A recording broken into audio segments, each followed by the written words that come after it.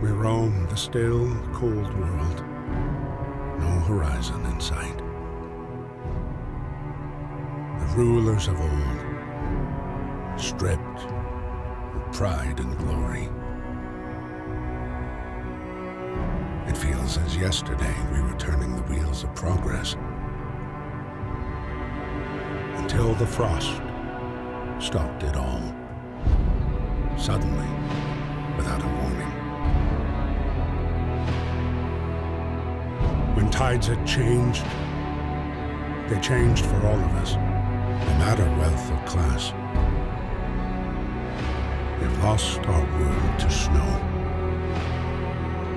and with it, our last traces of humanity.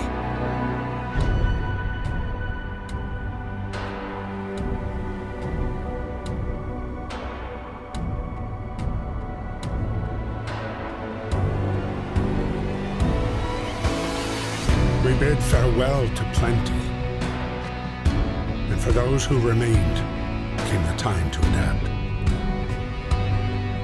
We decided to leave our homes and head north. We roamed for weeks, maybe months, leaving behind all the things we once believed had made us. It was hope pushed us forward, slowly, step by step. We knew the cost of our journey, and we paid the price 100 times. Finally, the time has come to build the last city on Earth.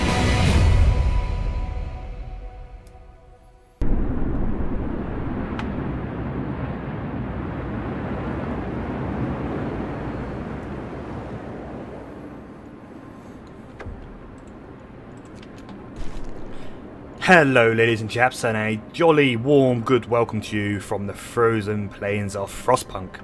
I am Baron Cartier. Thank you very much for joining me for this live commentary recording, and I have been put in charge of this sorry woeful band of survivors here. We left London recently, a few weeks back, and we've marched north and we found this bloody great big crater with this big generator. This is going to be our source of life from now on. And in this video series, hopefully, I plan on adding a bit of roleplay and so on in it, because I enjoy that kind of thing. So I'm going to build a new London. My strategy is going to be to have residential areas here, and industrial areas here, and research and things like that. Initially, I need everything as close as can be to the generator, because I haven't researched anything yet. But let's get my people out gathering coal. Coal is very important to keep this thing alive, so let's get them doing that. Now, I have 80 homeless people. That's everyone. So let's start building houses. I want my residential areas to be, as I said, here. So let's build three tents. That's 30 people housed already, or will be when they're built. Book of Laws, here we go. Right, my first law is going to be to enforce child labour. Purely because it just gives me an extra, God knows how many pairs of hands to work, rather than just taking up rations. Everyone needs to work. This is the human race survival we're talking about here. Okay, so they're not going to like it very much, but whatever, I don't care. They're doing it. I mean, it's already bloody freezing as it is. If I bang that on, you can see the areas that are heated. I've just realised I've not even turned on this thing yet, so let's turn that on now. We have coal, 173 coal, so let's get that thing cooking up. That's nice. So yes, these areas are all comfortable, that's livable. Okay, they're getting ready to head out to work again. Another law, food. Now, food additives. I can add sawdust to their grub. It can make them sick, and it does make discontent, but it bulks out their food a bit, makes it more filling. I'm thinking more along the soup line. Cook soup up instead. 4 meals to feed more people with the same amount of food. So food stretches further. Hope will fall slightly, discontent will rise slightly. Eating soup will cause discontent, of course, but it doesn't make them sick. So I'm going to go with that for now. Okay, Things are looking okay. They're looking okay. We're fast approaching this deep freeze time. What's going on here? What's this about? Family torn apart. Sir, a woman came forward after we built the workshop. She said her husband and daughter didn't reach the city with the main group, but she's sure they're still out there. She wants to join the first scout team we'll send out. She urges you to hurry. I don't know why she thinks we're sending out a scout team. I need to do some research before I can get to that first. What's going on now? Protective mother. Oh, for fuck's sake. A mother has refused to let her daughter go to work, afraid she'll get injured. We could look the other way this time, but others might see it as unfair. Let her have the day off. This child won't work for 12 hours. Hope will rise slightly. Nothing will change. Yeah, you can kiss my ass. You're working. I send my own boy out in this weather. It's only a bit of frost anyway. What are you moaning about? This deep freeze is going to be a real bitch. Beacon researched. Okay, let's get that beacon up and going. 20 wood, 35 steel. Splendid. I have enough. But where to put the wretched thing? The shift is very nearly finished. In fact, the shift has just this minute finished. Oh, new law as well.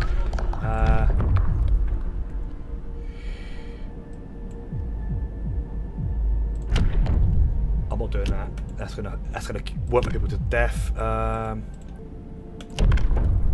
Yeah, I've looked at this one before when I had a quick play for properly doing this, and I'm pretty sure radical treatment is the thing I want to do. They may have to amputate some people, their legs and stuff, but whatever. Beacon built. We are no longer lost and blind. From now on, our people will be able to survey the icy barrens that surrounds us, the Frostland. Ooh. And there she goes. Splendid work. Well done. We have a beacon. We can have a quick look what's going on around us, and people can see us hopefully too. Hopefully there's no bandits in this game. Otherwise they'll almost certainly find me. So that now opens up a new part of the game. As you can see. Lost expedition, crash site.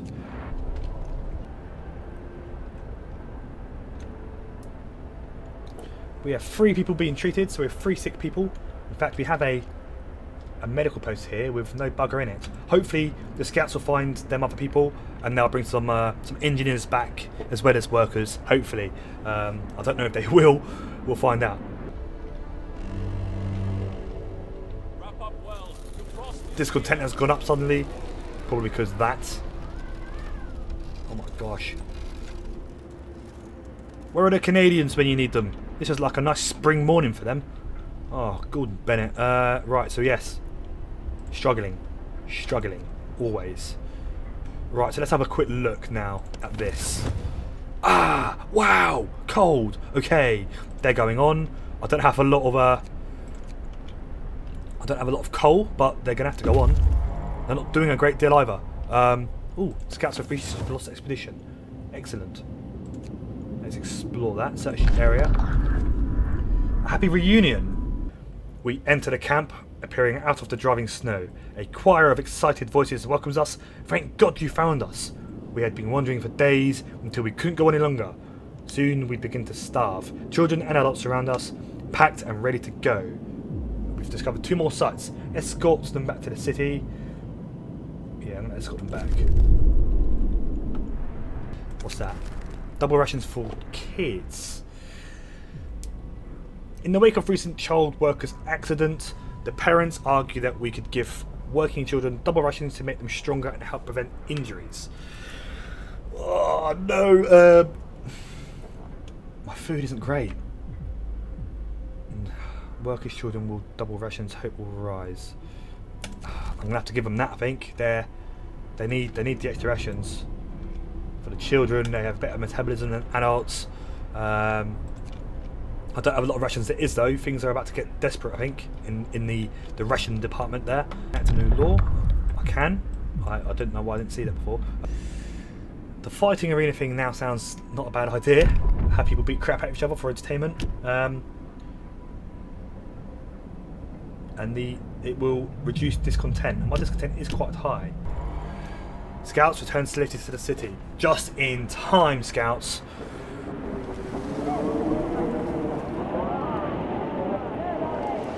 There's our people. Hopefully they brought their own food, because food is fast becoming a problem.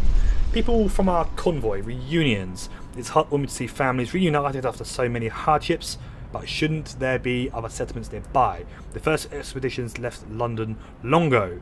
They ought to be well established by now. They'll surely help us find our footing. We'll look for others. Ooh, scouts have reached. They've reached something. Bridge to Winterhome. A brass plaque on the bridge tower reads, built by people of Winterhome in AD 1887. The bridge is kept completely snow-free by a working automaton. What the hell is an automaton? Is that it? Hey. We stopped at the edge of a deep, wide ravine, marvelling at the steel bridge spanning it. Even more so at the huge automaton sweeping snow from the roadway. It would be possible to send the machine back to our city or disassemble it for resources. I'm going to send that bitch back to the city, mate. I don't know what it does, but hopefully it's good. The wisdom of the crowds. Captain, when facing demands, remember this. People usually look for the quickest solution, not the best one. You don't have to agree to everything they ask. If you fix the problem your way, it's fine. Appreciate that, old chap. I really do. Okay, scouts have reached the gloomy cave. Explore the cave. That's shit, there's a freaking bear there. Beset by beasts. We can hear terrified shrieks coming from a cave up a hill. When we come closer, several polar bears turn towards us, blocking the entrance. There are people trapped inside, and those beasts are picking them off one by one and feasting on them. Oh, crap. People in the cave will live. Scouts will escort them to our city if they survive. If they survive. Leave the bears alone. I got to risk it. It's humanity we're talking about here. I want to keep humanity going. We had to help the survivors. When our scouts attacked the bears, the people in the cave, I think that's 3 children, 19 engineers and 12 people, joined them, and together they drove the beast away. Then they all set out towards our city. Yes! Well in, more people. Excellent. What's this got? What's this here? A frightened patient. One of our people is facing death, but he's still refusing amputation. He keeps screaming that he doesn't want anyone to touch his leg, and he won't change his mind, even though gangrene will kill him in a matter of hours. Cut his leg off. Oh. Our automaton has arrived. Looks like something out of War of the Worlds, but nice. Sounds good. Using automatons. Our first automaton is operational. This will help our economy greatly. Automatons can replace entire manual labour crews. They work around the clock, with short breaks to refuel that generator. We can research upgrades. Excellent. There is a freeze coming. There is a freeze coming on day 10, but it only lasts a day and a half. So it's just one level. So hopefully it'll only go back down to -40 again, not to minus anything else. Food is constantly a problem. At the end of each day, I do run out of food. Scouts have reached the observatory. Let's have a quick gander. Something amiss at the observatory. Snow covers the precious instruments, and the dome is opening, letting out a thin column of smoke. Someone's inside. Survivors, perhaps. Explore. Oh, blimey! Look at that. The sun is dimming. Instead of astronomers, we were met by some of our lost people. They explain that they came here for help but found everybody dead. The astronomers continued their observations until they starved. What was so important for them? They wrote it up in their diaries. The loss of sunlight can't be explained solely by the fouling of the atmosphere by the southern volcanoes. The sun is dimming. Oh shit, that's not good. Escort the survivors to the city. So that's going to be 4 children, 18 engineers, and 12 other chaps. The scouts have supplies on them, I think. So I'm going to do that. Escort them to the city, and then they can head off in a different direction. So excellent, excellent. Good work, scouts. You're doing us proud. You really are. And now something else stepping. I know to thanks. A note was left for the doctor who performed the amputation on the frightened patient. It reads, Thank you. I was in terrible pain and blinded by fear, and my choice would have doomed me. I may be without a limb now, but I'll live. It was the right thing to do. So hope is up. Hope is looking good. I've had a promise fulfilled, desirable decisions. People are quite happy with that. Discontent is still there, 10% or so. Because of the bad food, I have very little choice. Very little choice on the food front, purely because I have bugger all food. So they're just going to have to be patient in that regard. And I'm out of coal. I'm out of coal. The generator is shutting down.